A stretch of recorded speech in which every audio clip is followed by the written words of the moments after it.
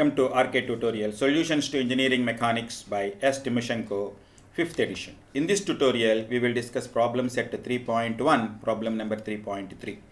Two gears having pitch diameters d1 is equal to 150 mm, d2 is equal to 200 mm are connected by an idling gear as shown in the figure.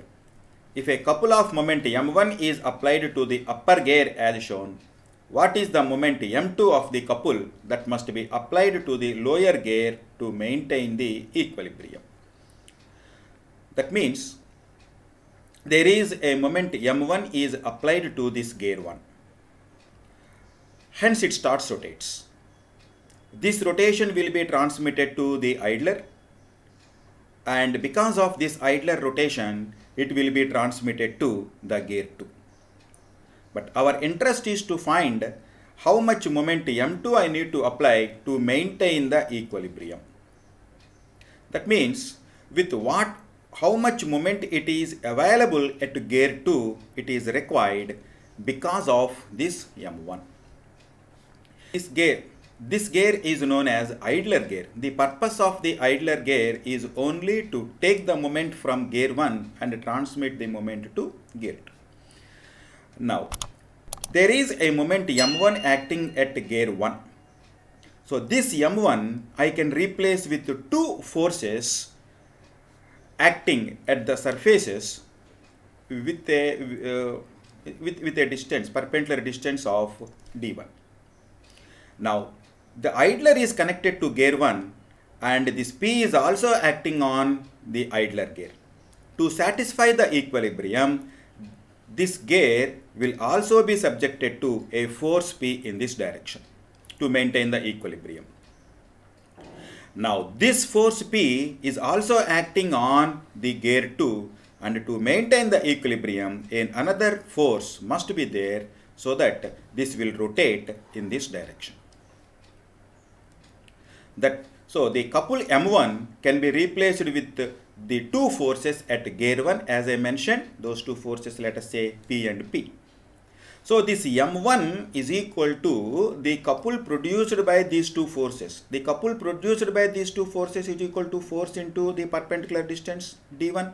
So, M1 is equal to P into d1 and P is equal to M1 by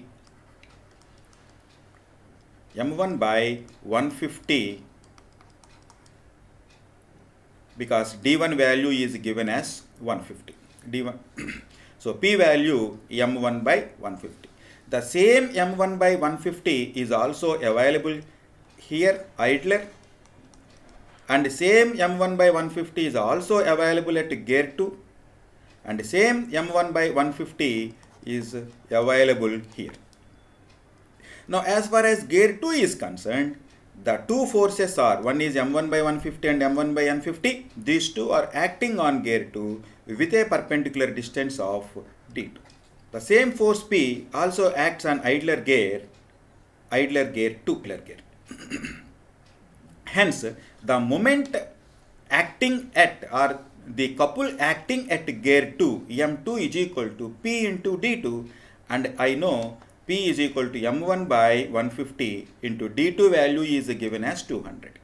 Hence, m2 is equal to 1.33 m1. So, here I have a value of m2 which is equal to 1.33 m1.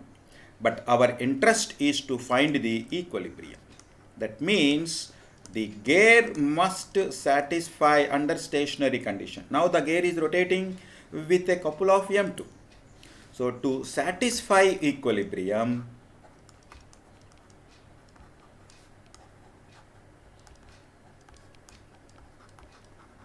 we need to apply a moment m2 in the opposite direction. This is the moment m2 dash. We need to apply m2 dash that must be equal to minus 1.33 m1 we need to apply to maintain the equilibrium. Why I am saying it is minus? Because this m2 dash is opposite to m2. Hence, these two moments are equal and opposite. Hence, the body will satisfy the equilibrium condition. Hence, the answer for this given problem m2 dash is equal to minus 1.33 m1.